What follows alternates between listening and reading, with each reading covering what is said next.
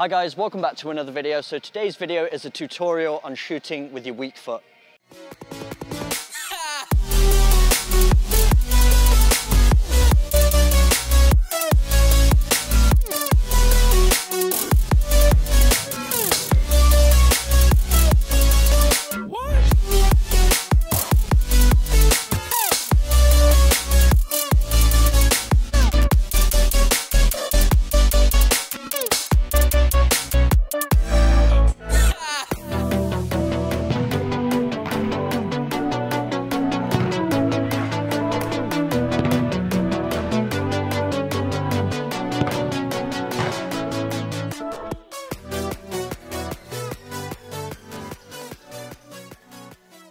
So the most important thing to remember when we're using our weak foot that should give us confidence to use it effectively is knowing that the technique for your non-kicking foot is exactly the same as the technique for your strong foot. And I really don't like calling it your weak foot because that suggests there's some kind of weakness in the leg with your muscles or something like that. You have the exact same muscles, it's the exact mirror of your strong foot. You just need to get a connection between the brain and that leg. There's nothing wrong with it itself, you just need to adapt and learn to use it. It's kind of like when you use your non-writing hand to try and write. It's very awkward, your brain isn't registered using it in that way before, so you just need that repetitive practice over and over again, applying the same fundamental skills that you use for your dominant foot.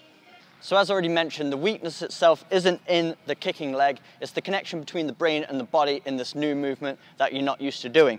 So not only are we using the opposite leg for the kicking motion itself, we're also using the opposite foot when we plant, the opposite arm when we extend for balance. Every single motion that we make in this movement is brand new. And so what we need to do is we need to break it down into the fundamental technique of shooting that you would use with your strong foot and try and mirror that technique in all the steps. So it's almost like you're learning to shoot all over again, just with the other side of the body. And I think this is where a lot of players get it wrong. They're focusing too much on the swinging of the leg itself and making the connection with their weak foot, that they're forgetting to do the other steps as well, like extending your arm, leaning over the ball, planting your foot towards your target, and all these different things. So let's go back to the basics and talk about all the different steps that are needed for an effective shooting technique. So let's go back to the very basics of shooting. And I'm usually a right-footed player, so for a run-up, I'm going to approach it from the left-hand side, almost straight on, maybe one step to the left, so that when I get to the ball, I have enough room to plant my foot at my target and enough room for my swinging leg to come through and make that clean connection. And so if I'm going to shoot with my left foot, I'm going to be slightly on the right-hand side of the ball, almost straight on, but one step to the right, so that I can approach it and do the exact same thing. I'm basically trying to mirror the exact technique that I use for my dominant foot. So I'm going to approach the ball, plant my foot beside it, not too far, but not too close at the same time, so I'm not going to catch my heels. So you're pointing it maybe 6 inches or so away from the ball, and I'm pointing exactly where I want the ball. So if I want it to go into the left-hand side of the goal, or the right-hand side, depending, let's say I'm going for this left-hand side, I'm going to point my toes right towards that corner, because that's when my leg comes through and swings, it will go in that direction. It's going to increase your chances of accuracy. The next point is when you've actually planted your foot, you want to have a slight bend in the knee for balance. If you think about it, you're essentially standing on one leg for a split second of time. So if you're off balance, you're not going to be able to hit the ball where you want it. You're probably going to lean too far back or skew it wide or something like that. And now you're used to standing on your dominant planting foot. So for me, my dominant planting foot is my left-hand side. I'm used to planting on my left and swinging through with my right. So this time I need to adjust and get used to planting with my right foot. So it's going to feel a little different if you've spent most of your life planting on one leg dominantly. It's going to feel like you're slightly unbalanced with your opposite foot. So it's going to take a little bit of practice. So all I'm doing is I'm having a good stride. So we'll talk through it again. Having a good stride, the wider your stride, you can generate more momentum behind the ball. And when you're planting, you're having a slight bend in the knee, just so you're going to have more stability and more chances of hitting the ball where you want to. Tighten that core, it's just going to help with your balance as well.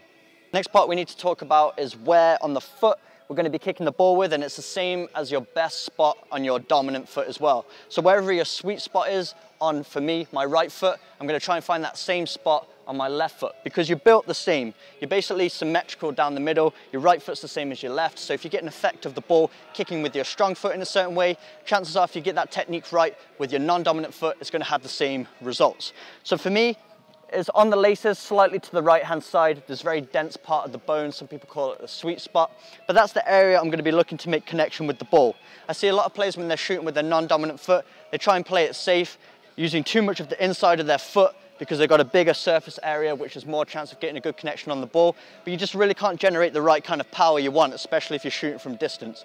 This is more for those short range finishes using this part of the foot, but if you're trying to shoot with some power and some accuracy, you really want to try and find the sweet spot, and it might be slightly different for you, so just experiment around this top area of the foot where the bones are nice and dense. So the next point is your backswing, and this is where all the power is generated from. A lot of people think it's from the follow through, but the power itself actually comes from the backswing. So you want to get maximum backswing as possible.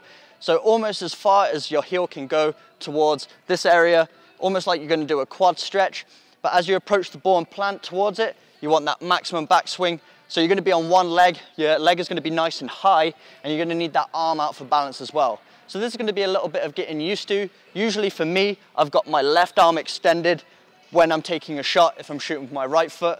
So it does take a bit of getting used to using my opposite arm as well. It does feel a little bit unnatural, but these are all the key elements to a successful shooting technique. So always remember, you need maximum backswing. I think this is another area where I see a lot of people using their weak foot. They don't get enough backswing because they're hesitant to use their non-kicking foot. So they don't think about getting enough backswing. They almost have too short of a backswing, and it just decreases the amount of power they can get through the shot.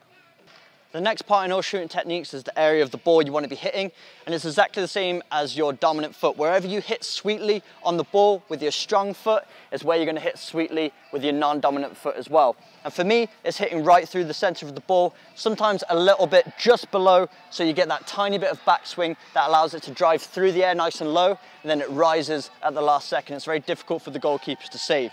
So again, using that sweet spot of the foot, pointing towards your target, you really want to come through that area, making contact. So you've got that big backswing, then you're coming through, making a clean connection between the sweet spot and the area of the ball. So for me, just below the center, and almost like you're drawing a line from your target, and that's where you'll find your center spot. Then you just kick just below it if you want to create a little bit of backswing. That's always most effective for me. Figure out what's best for you.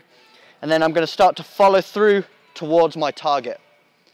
That's going to allow it to be more accurate as well. So if you follow through towards your target, chances are the ball is going to travel in that direction.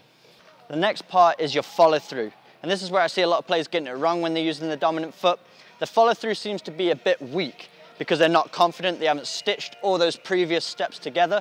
But if you've stitched them all really well up until this point, really focus on those each fundamental steps for an effective shot, then this should just flow naturally. And for me, what generates the most power and accuracy is when I leave my standing foot after I've made contact and start to follow through with the ball. So what I see with a lot of players using their non-dominant foot, after they've struck the ball, they let their legs swing and they just kind of try and stay on their non-kicking foot, their planted foot, and it kind of makes them go off balance. But if you're nice and confident and you've pulled all the previous steps together, as you strike through that ball and your chest upon contact, you snap down. And another thing as well, your arm, as you make contact with the ball, it should go in the opposite direction of your leg, like a snapping effect, like this. This is going to generate a lot of power. Keep that core nice and tight and make a really explosive movement, and that's really going to help with it. It's going to help you snap that hip flexor and give the leg the maximum power through the swing. So as you make contact, your arm's coming down, you start to crouch over the ball to make sure it doesn't sky over the bar, and then you're following through towards your target, and then you actually come off of your standing leg and land back on your kicking foot.